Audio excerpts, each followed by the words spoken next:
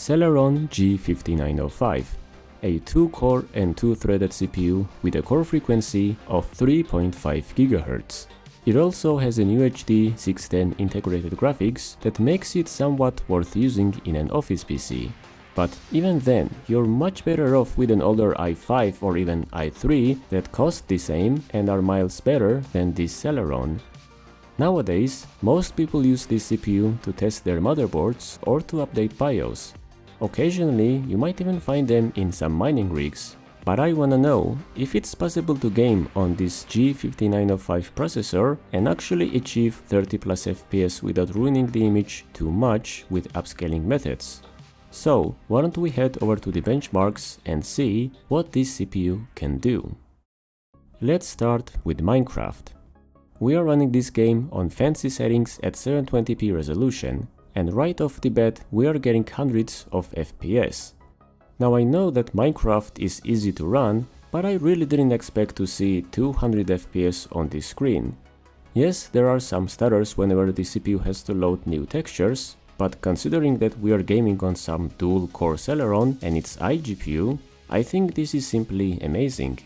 I also tried playing on higher settings or higher resolution, which was still playable by the way, but 720p fancy settings gave me the best performance, so I just kept it like that. Terraria, another fun game with low requirements. This time we are playing at 1080p resolution on high-ish settings. The FPS is locked in this game, so we won't be able to see more than 60 FPS, but we can always increase the graphics instead. Either way, the game is running smooth. The only time I saw any sort of stutter was when I had to change the biomes, which is basically moving from one zone to another. Besides that, the game had no issues whatsoever. Tomb Raider 2013. At 1080p lowest settings, the CPU struggled to achieve 30 FPS, but after lowering the resolution down to 720p, the game became a lot smoother and we started getting upwards of 50 FPS. Of course the FPS varied depending on where we were, but the game remained extremely responsive and the FPS stayed above 45 at all times. Pretty impressive if you ask me. Dota 2.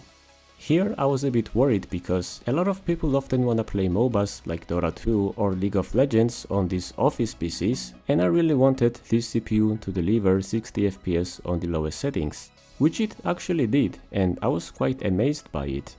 Now there were a few stutters in the beginning of the game, but as the time went on, even those stutters went away. All things considered, the game was quite playable. The small stutters did not feel too disruptive and the input latency wasn't too bad either. Let's move on to something a bit more demanding. Counter-Strike 2.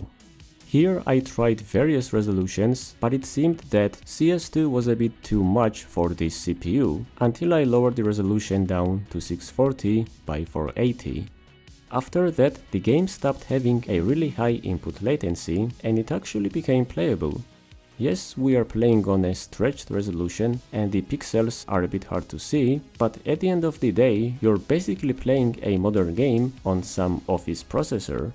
If I'm being honest, I didn't even think that we would ever see this much FPS in this game. Doom Eternal. We're playing this game, or at least are trying to play it, at 720 by 480 resolution. And right off the bat, I gotta say that the input latency is just unbearable. The game feels really slow, cause, well, it is slow, literally. It's running, or should I say crawling, at 15 FPS. I was honestly expecting the game not to open at all, but to my surprise, we not only managed to open it, but also play it at whopping 15 FPS. And last but not least, Cyberpunk. Now we all know that we won't be able to play this game on this CPU, but I was really curious to see how bad it was gonna be, so I opened it, set the lowest possible settings, lowered the resolution down to 720p, set the FSR to balanced, and bam, 9 FPS. I guess I don't need to clarify that this looks really bad. But wait, we can make it even worse. After choosing the lowest resolution, which is 1024 by 768, and setting FSR to Ultra Performance, we started getting a solid 10 to 16 FPS. The input latency is just, well, bad. Visually, it's a disaster, but I'm still happy that we even managed to load into the game. All in all, if you happen to have this CPU, it can honestly play 2D or even some 3D games quite well. Do I recommend buying this CPU? No, not really. Nobody should pay money for a CPU like this.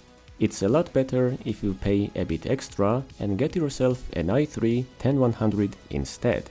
The gaming performance is gonna be ever so slightly better, but more importantly, you're gonna have an incomparably better CPU.